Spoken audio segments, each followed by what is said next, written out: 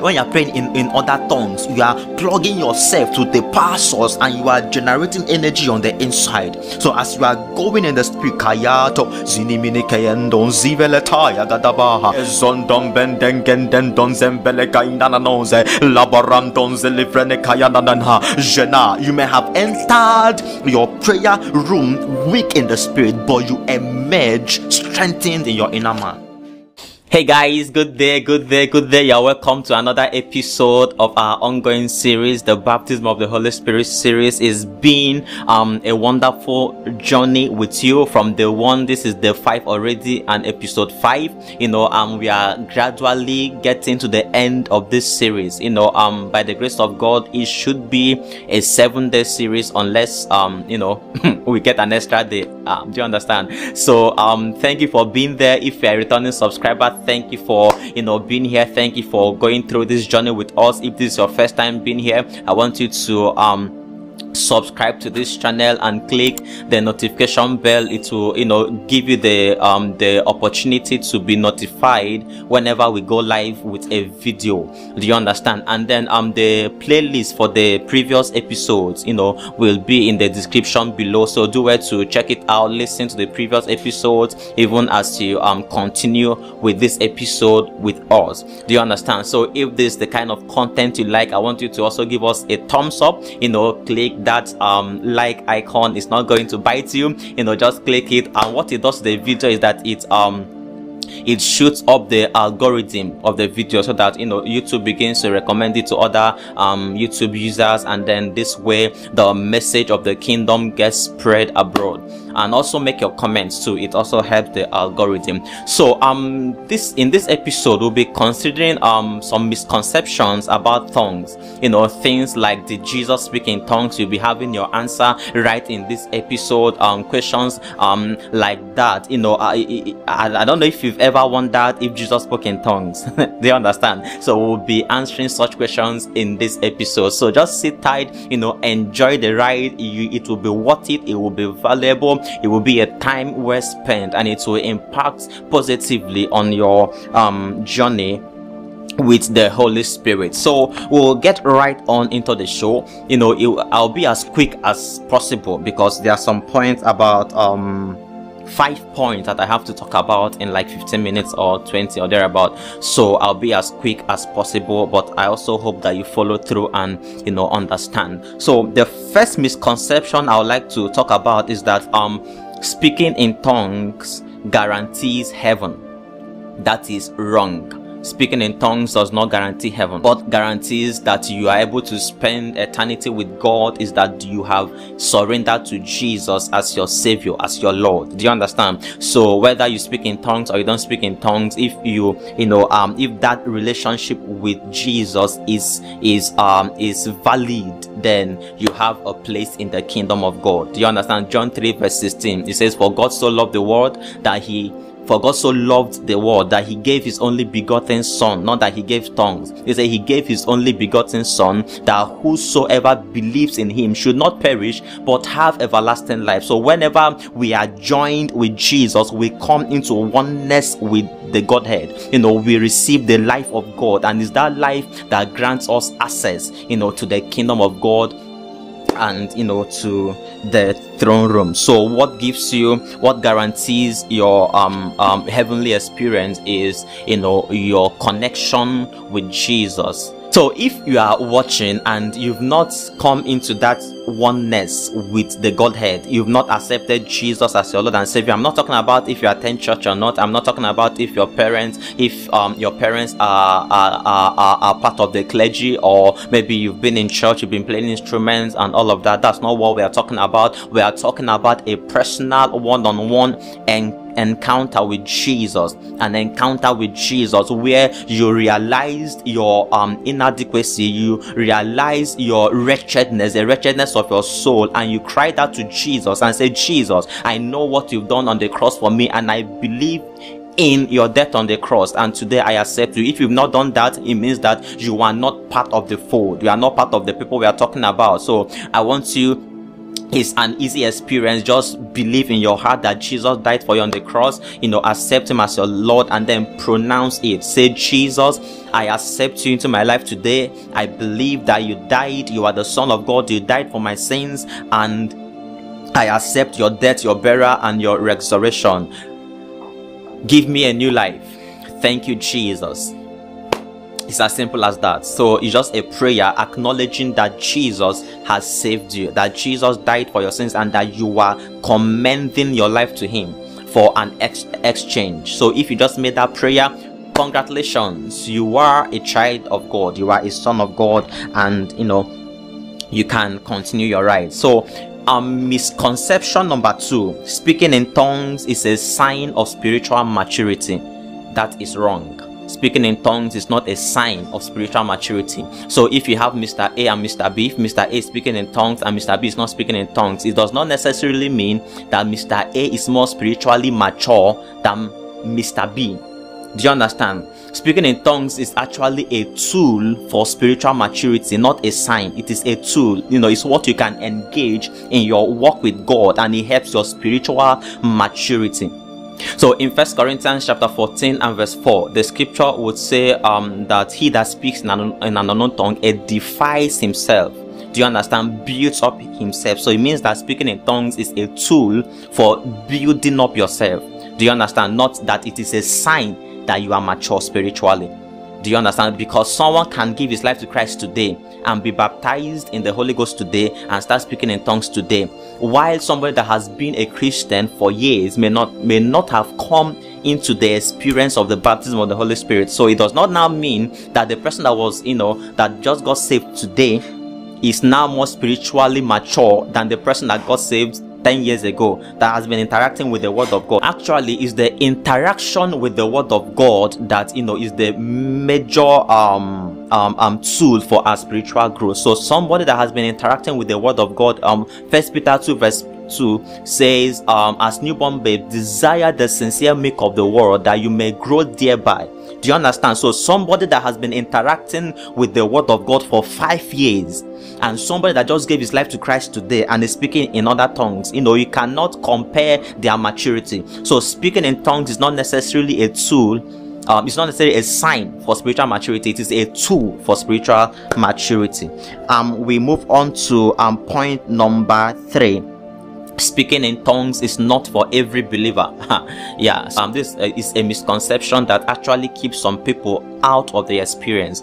And most times their anchor scripture for proposing this theory is from 1 Corinthians chapter 12 verse 28 to 30. So God has appointed and placed in the church for his own use, first apostles chosen by Christ, second prophets, those who foretell the future, those who speak a new message from God to the people, third teachers, then those who work miracles, then those with the gifts of healings, the helpers, the administrators, and speakers in various kinds of unknown tongues. Are all apostles? Are all prophets? Are all teachers? Are all workers of miracles? Do all have gifts of healing? Do all speak with tongues? And do all interpret? And they just pick out that verse, do all speak in tongues, and they're like, speaking in tongues is not for every believer. Well, when you read this scripture in context, I read it from verse 28 to give you the context, partly the context of what Apostle Paul was talking about. So Apostle Paul was talking about ministerial offices or ministerial gifts. Do you understand? So he was saying that some are given to be prophets. In Ephesians chapter 4, where you see these gifts that he outlined again, he said that when Jesus ascended, he gave gifts to men. He made some apostles, some prophets, some evangelists, some pastors and teachers. Do you understand? So these are ministerial offices. Not every person occupies such office. Do you understand? So this is what he was talking about. So when he says some are given the gift of tongues, he was talking about tongues as a ministerial gift. Do you understand? So there is the tongues that every believer can speak. Then there is the tongue that is given as a gift to the body. That kind of tongue is the kind that can be interpreted. So when somebody with the gift of tongues speaks in tongues, another person with the gift of interpretation of tongues can interpret that tongue and pass the message of God to the church. So that one is for the edification of the body. Do you understand? So he was not talking about the tongues that is available to every believer for the building up, for the edification of the person, of the believer. So let's look at Mark chapter 16 verse 17, where Jesus actually talked about tongues. These signs will accompany those who have believed. In my name they shall cast out demons. They will speak in new tongues. So here Jesus is saying that every person that believes, that have come to believe in me as their Savior and Lord, he said, in my name they will cast out demons, in my name they will speak in new tongues. So we see Jesus saying that every person, not a few, not a select few, but every person that believes in me, he said one of the signs is that they will do what? They will speak in new tongues. So Apostle Paul could not have been negating what Jesus said. Do you understand? So Apostle Paul was talking about a ministerial gift to the body. So not everybody is given that ministerial gift, but everybody, every believer can speak in tongues. So the tongues that everybody can speak is the tongues for edification, the tongues for his or her personal use. But when it comes to the gift to the body, do you understand? Some persons are given the gift of tongues, that they speak, tongues plus interpretation of tongues equals prophecy. So the same way that a prophet will come and pass a message from God, thus saith the Lord, and it edifies the church. In the same way, a person with the gift of tongues can speak in tongues, and the person with interpretation can interpret, and it becomes a message, a prophecy, just like the prophet prophesied, a prophecy to the body for the edification of the body. I don't know if you understand. So this is the difference. So Apostle Paul was not saying that every believer cannot speak in tongues. He was rather giving the gift. I'm talking about the gift of tongues. So every believer can speak in tongues. So misconception number 4: Jesus did not speak in tongues, and that is wrong. So maybe you've been wondering, did Jesus speak in tongues? Now, the Bible, you will not find a place in the scripture that the Bible says that and Jesus spoke in tongues, right? No, you will not find it in scripture.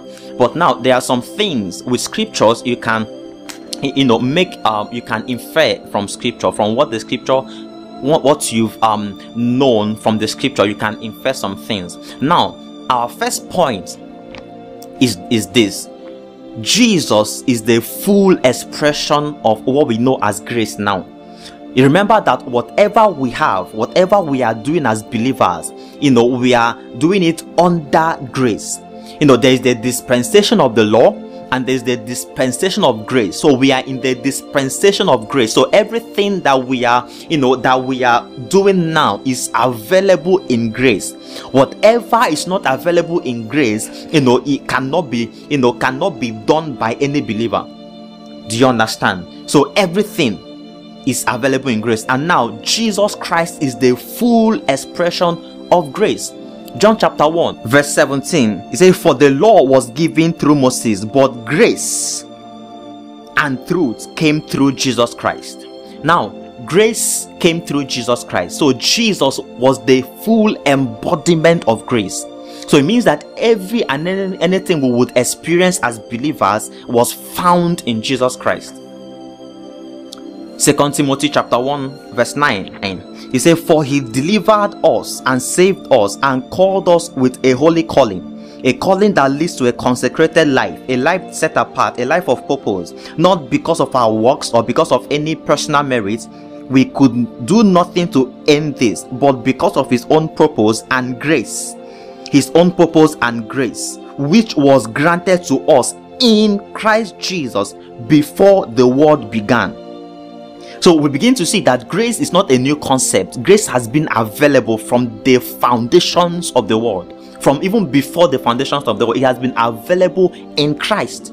Verse 10, But now that extraordinary purpose and grace has been fully disclosed, King James will say revealed, and realized by us through the appearing of our Savior, Christ Jesus. Now, what the scripture is saying is that grace has been available from before the foundation of the world. It was only revealed to us when Jesus Christ appeared in person. So everything we are experiencing under grace has been available in Christ. So when Jesus appeared on earth, he began to live out who he was, grace personified.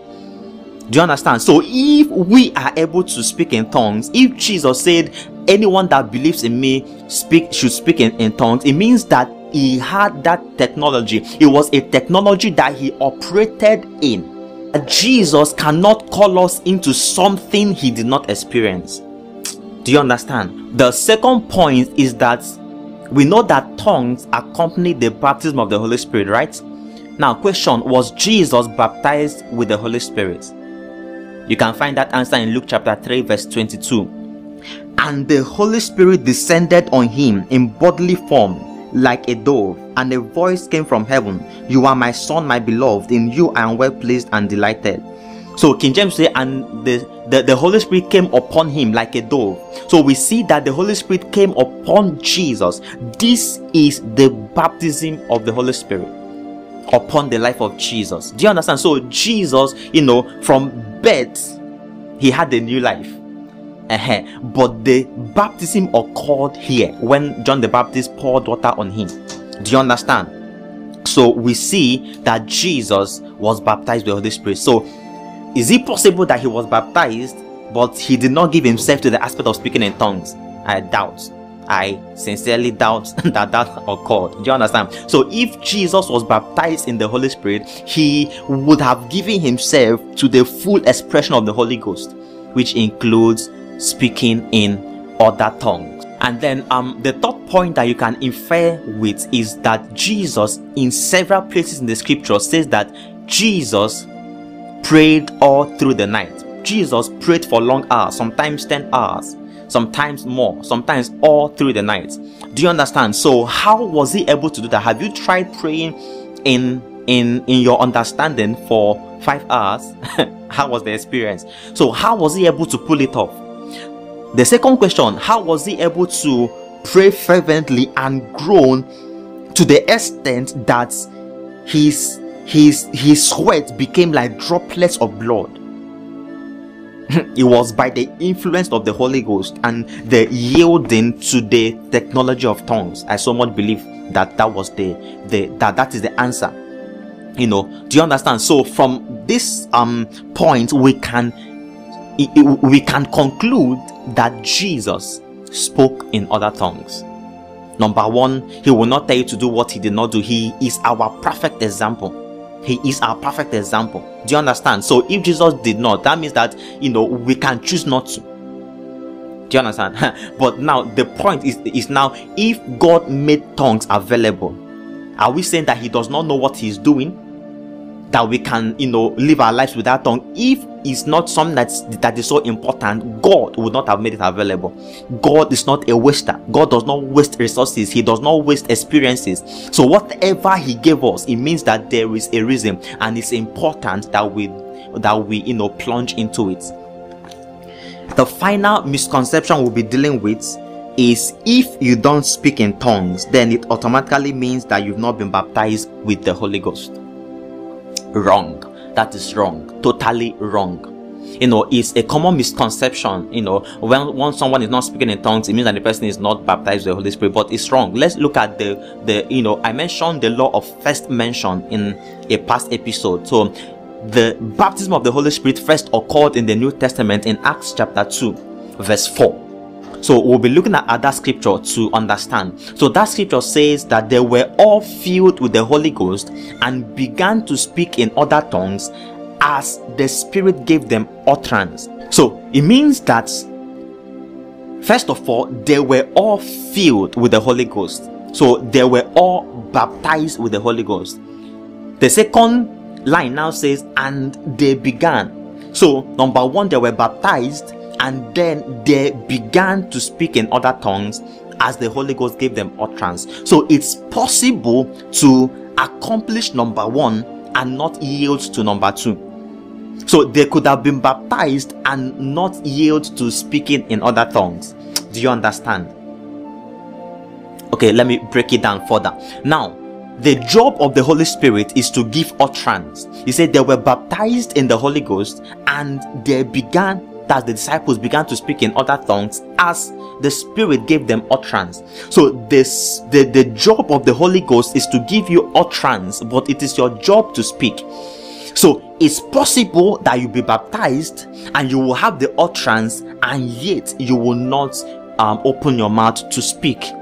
So not everybody that is not speaking in tongues is not baptized with the Holy Spirit. Some have been baptized. In fact, from my interaction with people, quite a number of people who are not speaking in tongues have actually been baptized, because when you ask them, they'll tell you, there was one time, that time, I felt a nudging to speak something I don't understand, but I did not. Do you understand? So it's an evidence that they have already been baptized with the Holy Ghost. Do you understand? So that someone is not speaking in tongues does not mean that the person is not baptized. So when you meet people that are not speaking but are baptized, what you just need to do is to help them to yield to the the utterance of the Spirit, of the Holy Spirit, and begin to speak it out. So that's the help that those people need. Do you understand? So if you are right there now and you've had this nudging but you did not yield, I want to tell you, you are baptized with the Holy Spirit. And I want you to just shut your eyes right now, and I will pray for you. You receive that utterance again. What I want you to do is to open your mouth and yield to that utterance in the name of Jesus. Kaya Genon Zisevante Kaya Menononsha. Holy Spirit, afresh, come afresh upon these ones. Holy Ghost, come afresh upon these ones. Salivrente andes sontevre andes belunzifre antes kiveletaya ganonsh ensivre tovalata menonzinte kabavalin solovrekaya. Now in the name of Jesus. And sune kababa nendon si velekaya gadon jetaya. Now kebolotondi rusile brugavanatia genon zikai don zente brenin kabalanan discoveretaha. Oh Jesus, thank you Holy Ghost. Thank you Holy Ghost, in the name of Jesus. Alright, so I believe that some of the misconceptions you have about tongues have been cleared. Do you understand? And it's something that you should, with these misconceptions out of the way, you should yield more to the to this technology called tongues. By tomorrow we'll be looking at some hindrances to the baptism of the Holy Spirit. What makes people not to yield to this baptism of the Holy Spirit? So see you tomorrow for another time.